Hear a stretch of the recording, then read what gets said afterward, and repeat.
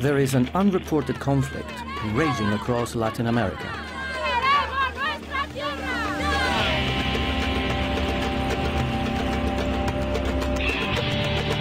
Eu acho que nós, índios Kaiowá, nós vamos morrer tudo. Nossa raça vai terminar aquí.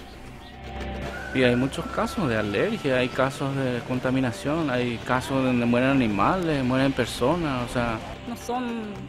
Nosotros no somos protegidos. El poder es la plata. These problems have been caused by the controversial spread of soy production, a large part of which is grown to feed factory-farmed animals in Europe, and much of it genetically modified. In a groundbreaking investigation, this film reveals the true cost of growing soy in South America.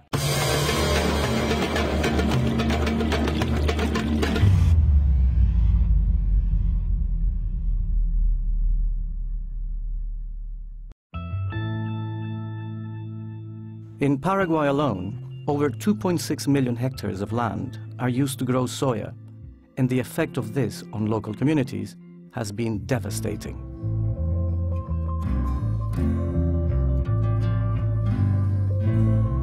Anteriormente vivíamos los indígenas del monte, de todos los montes, los bichos, los frutas, y ahora termina porque ya ve usted que acá ya nos rodea ya estancia. Y esa es una invasión, en vez de reforestar, ellos vienen a hundir la cosa natural como a estos bosques. Este es el principal arroyo que cruza aquí en nuestra comunidad. Este se llama arroyo Sauyú. Y acá cuando venena ahí, vino todo lo veneno cuando llueve. Y este está podrido, este agua, a través de estas plantaciones de soja. Most of the soya grown in Latin America is exported to Europe and Asia. Much of it is genetically modified and produced by the biotechnology multinational Monsanto.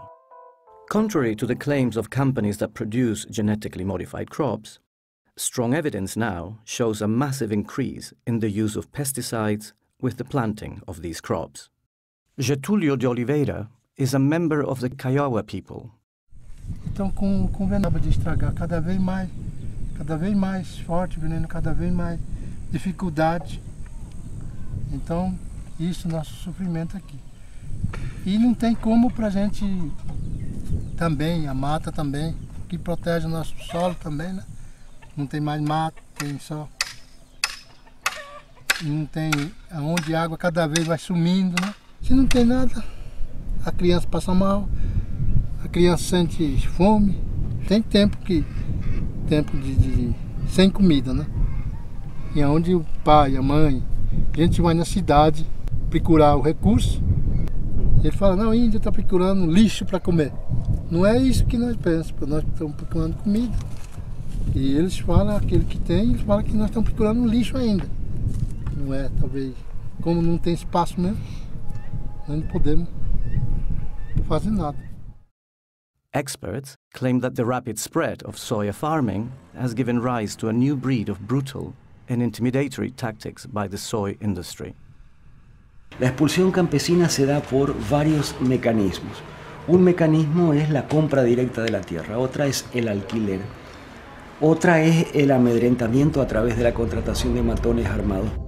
Cuando una comunidad se resiste a vender su tierra, o cuando una familia, peor aún, se resiste a vender su tierra, todos sus alrededores son fumigados, ya sea con el glifosato, el Roundup, o con el paraquat. These chemicals are increasingly being linked to a host of health problems, including skin rashes, diarrhea, vomiting, genetic malformations, loss of sight, and even death. Se estima que son aproximadamente unos 20 millones de litros de agrotóxicos potentes que son arrojados en la región oriental del país cada año, 20 millones de litros, con la consiguiente contaminación de todo lo que encuentre, la muerte de fauna y flora local, nativa, abejas, animales domésticos, cultivos de autoconsumo se ven afectados por el herbicida, y todo esto va atentando contra la posibilidad de arraigo que pueda tener una familia en esas comunidades. Petrona Villas-Boas knows the dangers of living close to soya farms all too well. In 2003, her son, Silvino Talavera, was sprayed with chemicals as he cycled back from the village. Después vino el doctor, 8:30 por ahí, y miraba a Silvino y le dije, señora, ¿qué pasó en su hijo? Su hijo está totalmente envenenado, su hijo totalmente tenía un tóxico altamente peligroso. Ahí yo ya metí mi cabeza y lloraba, desesperada ahí. Y ya no podía caminar más, ¿verdad? Y grande es mi hijo. Y después, ¿qué pasó? Mi hijo está totalmente paralizado ya. Y a las 3 ya Silvino ya murió, ya no podía. The Supreme Court in Paraguay sentenced the two farmers to 2 years in jail for the death of Silvino, but community workers say that they are unlikely to serve their sentence. Almost all of the soya grown in Latin America is controlled by a handful of multinational companies such as Monsanto, Bunge, ADM, and Cargill. Even as hunger and food insecurity rises, these companies are making ever-increasing profits with the sale of patented seeds, pesticides, and fertilizers. Much of the soy is sent to Europe, where it's used as a cheap and protein-rich animal feed in factory farms across the continent. Most consumers in Europe are unaware that the meat and dairy products that they eat are made from animals that have been fed on genetically engineered soya, or that this soya has been grown on deforested land that has displaced thousands of local communities. The widespread deforestation of Latin America to feed European farm animals has huge implications for climate change as well. Global meat and dairy production is now responsible for 18% of global greenhouse gas emissions, more than the entire transport sector. There is a solution, however, and it is much closer to home. Hani van Beek is a farmer and the chairman of the Dutch Arable Farming Union in the Netherlands. Op dit moment is het zo dat de soja die naar Europa wordt geïmporteerd, die is zo goedkoop dat Europese boeren daar niet tegen kunnen concurreren. Dat komt omdat die productie ten koste gaat van het milieu en van de mensen in Zuid-Amerika. Europe must stop its reliance on damaging soy.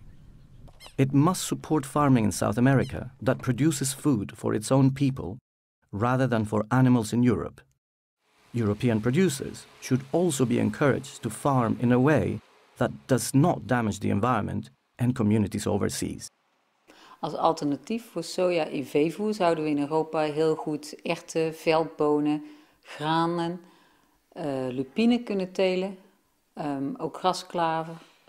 Better food in farming is possible, but we need urgent political action to change the current system. At the moment, factory farming of meat and dairy in Europe is not benefiting people or the environment.